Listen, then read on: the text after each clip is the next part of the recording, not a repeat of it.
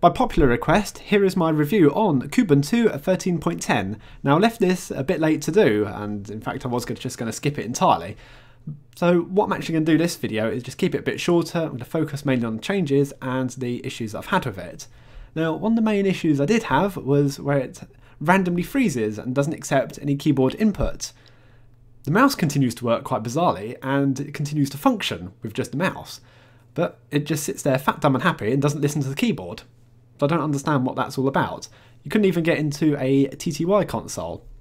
Now I did have a look on Google and found a lot of people were reporting an issue with it happening around startup time, but mine happened a bit later than startup time as well, so I'm not quite sure. I couldn't pinpoint exactly when it was happening. Another problem I had was with the driver installer. When opening up Jockey, it didn't recognise any hardware at all. It just, again, sat there and fat, dumb and happy and didn't do anything.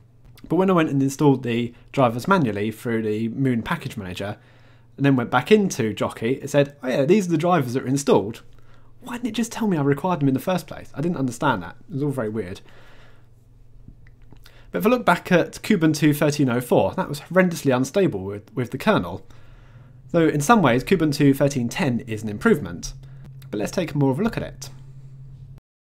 Let's start with one of the new default installed applications called Muon Discover. And this is another software center.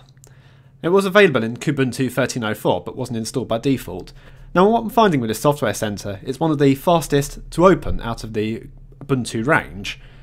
So I clicked on VLC here and we've got the star ratings and reviews. So that's very nice. I can just click over to reviews, then click install.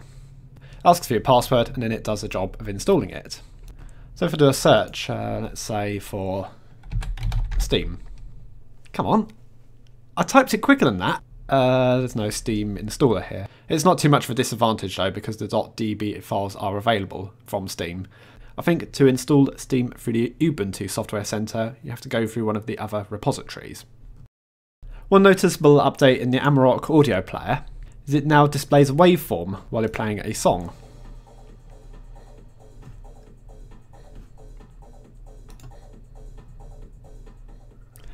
You can see the waveform displaying there, and there's now a fade out as well. You can also use other themes on the waveform. So it is quite a nice new effect there. There's been a change to the network manager, and one of the new features actually appears in the system installer. So when you're trying to use a wireless network connection, although I didn't test that part, I've actually connected to a wireless network here. I click on the connection, you get more information, and you can also dig down and see more information about it.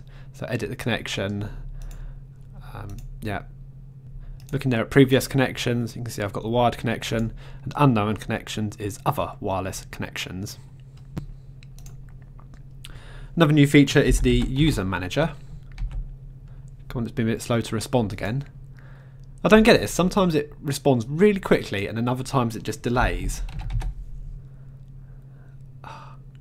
What are you doing? What are you thinking about?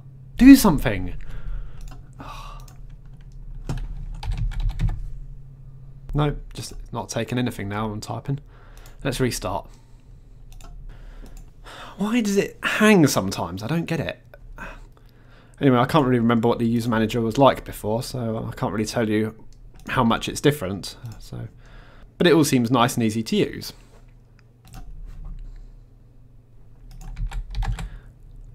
Let's try and take a quick look at the system monitor. It's not being very responsive again. So what is the issue with this?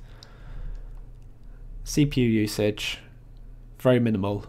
System load, it's really not that bad at all, so I don't know why it's being particularly slow to respond. Here's what I thought of Kubuntu 13.10. Well, it's good to see the new Muon Discover software center installed by default. Now I think that's quite a fast opening software center. I think it actually beats Ubuntu and the Lubuntu software centers. However, the actual usage of it does seem to be a little bit slower. And it's good to see that we got the new network and user managers. However, the issues that I've had with it were the random freezing, where the operating system just didn't accept any input from the keyboard. As I mentioned, I couldn't even get into the TTY console, so I couldn't do anything. However, I could click down to the KDE menu and go to shutdown and restart, and that would happen perfectly fine, so what was that all about? But other people have reported it happening around boot up time. And also had issues with the Jockey driver installer not correctly identifying the drivers required for my system. However, I could manually install the drivers through the Muon package manager. Now overall with the system, it's about 1 second slower to boot than Kubuntu 13.04 was.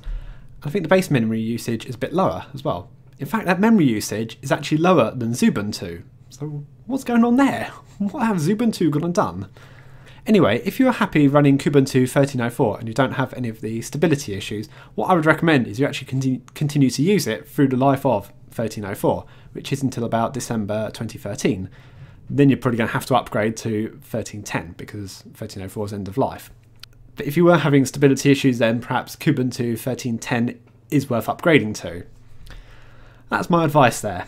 Anyway, thanks for watching. See you later.